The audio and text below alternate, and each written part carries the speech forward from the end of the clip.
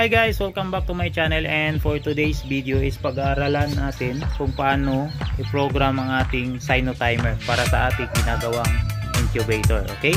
So ito para sa mga nagko-comment, nagtatanong kung paano nga ba i-set yung program ng Sinotimer. Ito na po yung kasagutan sa mga komento nyo. Okay? Okay, ito na guys yung ating Sinotimer.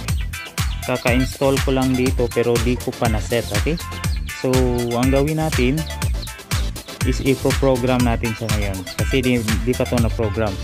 Okay, first is i-set natin siya yung oras niya.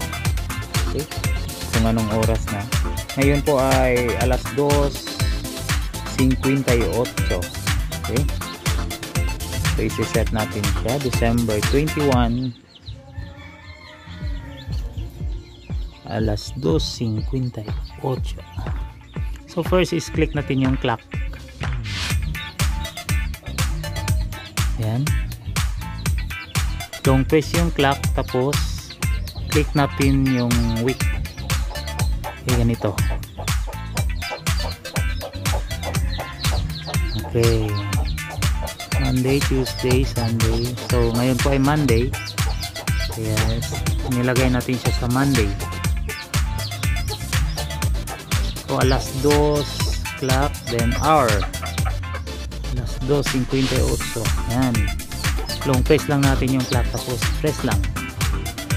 Ganun lang kasimple. Merong hour, minute, and recall.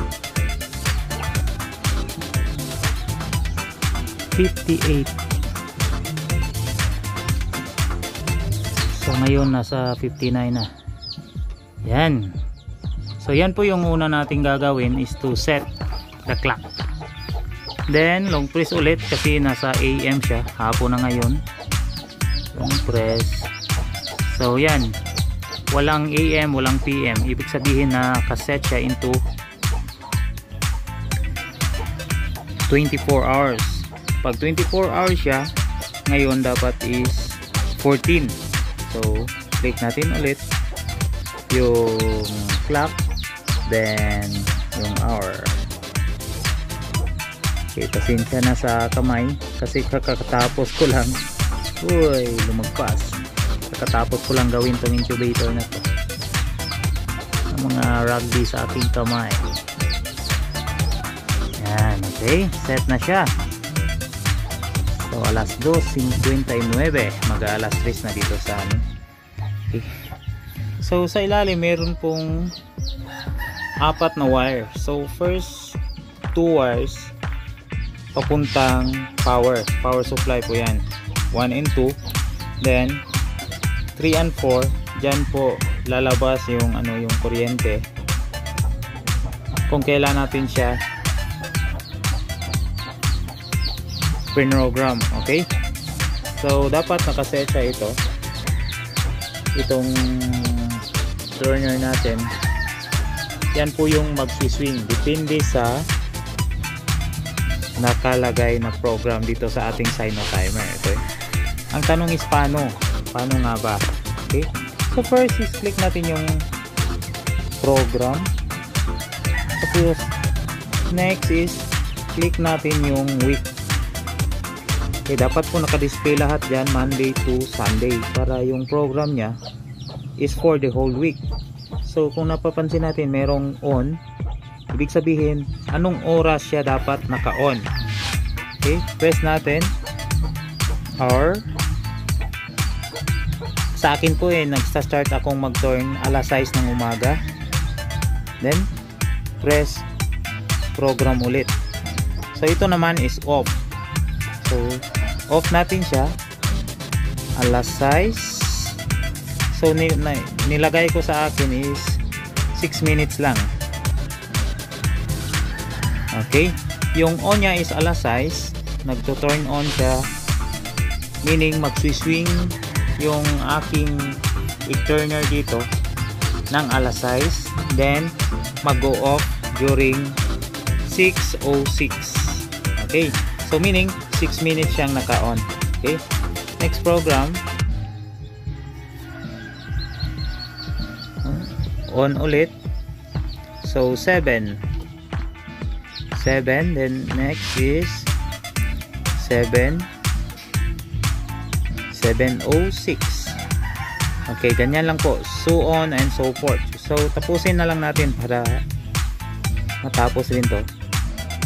Next, third program, dapat alas 8, then off 8:06 dapat. Yan. Next, 9. Ay, sorry. Ay, nako. Dapat 9 lang. Ganito lang po kadali mag-program ng Sinotimer. Para sa mga nagdi-DIY dyan, okay? Ito na yung mga sagot.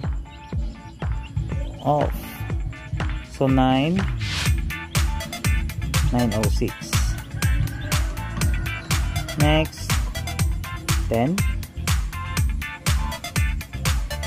Off. Uy.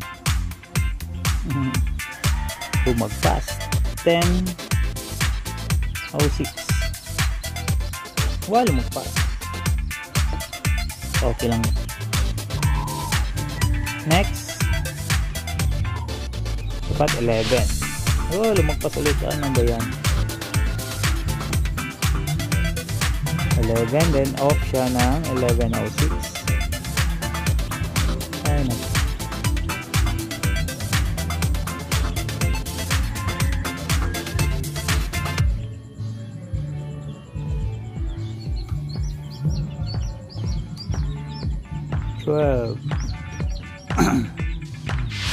Then 12:06.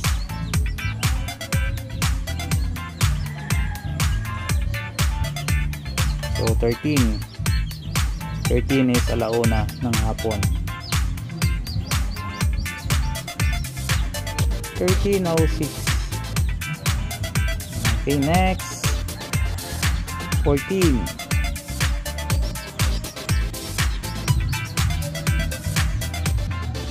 Then off niya 14:06.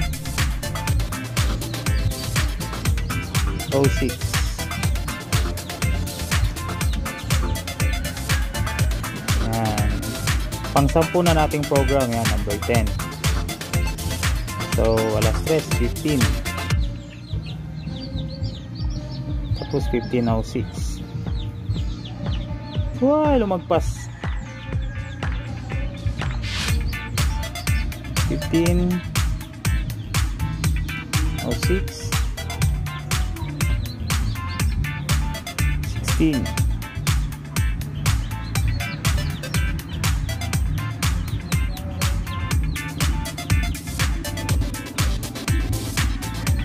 16:06. Next 17.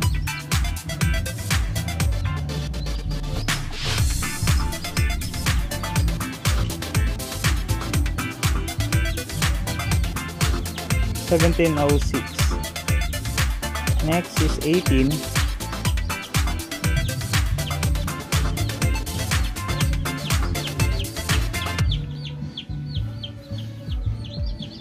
18 dapat.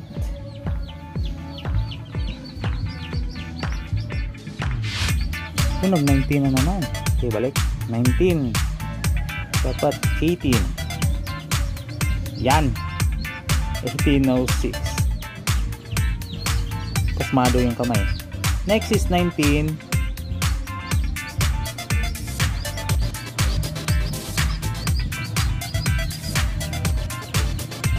Then mag-off siya ng 19:06.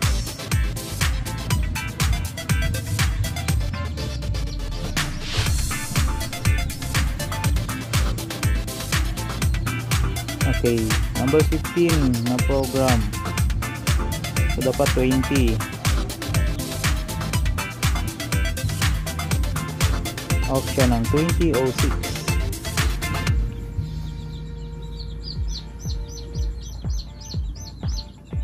Okay. 16 na program. Bali ito na yung last na program natin, hanggang 16 lang siya. So 21. Right. 21 is alas 9 ng gabi.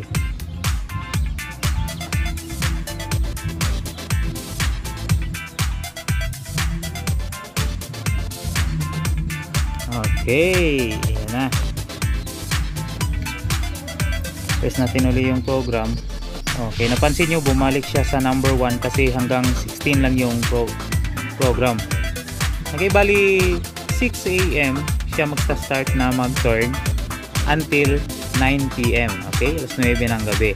So dapat dito kung nakikita nyo may off.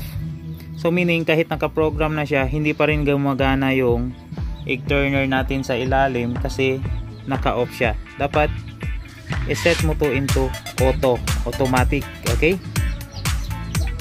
so kung gusto naman natin na mag-swing yung egg sa ilalim kahit hindi pa umabot sa insaktong oras ng program, pwede naman nating i-press yung isang sa Panu yung manual button, then naka-on na siya.